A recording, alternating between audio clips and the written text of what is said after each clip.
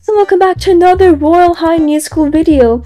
In today's video, I'm going to be showing you guys how to get inside this wall and get the chest without having to actually put in the code.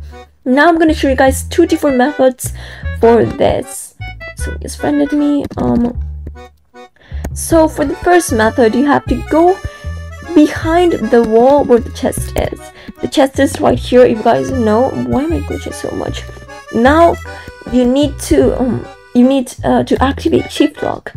The way to activate shift lock is by going to settings and turning this shift lock switch on.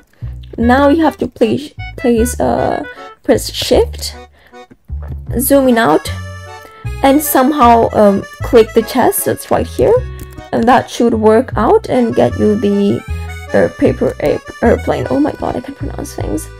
And the second method to actually get this is by going down here in this corner. The first one doesn't require the fast flying game pass, but the second one, I think it's easier with the game pass. You go down here.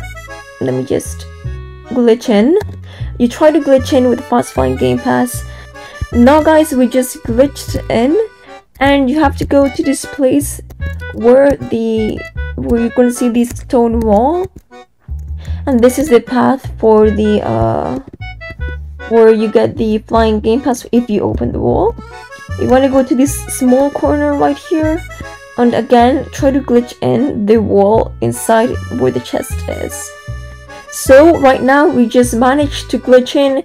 You have to go upstairs and clean the chest. I recommend the shift lock one, but you have the flying game pass one, this might be easier. I hope you guys enjoyed this video. Leave a like and subscribe for more videos like this.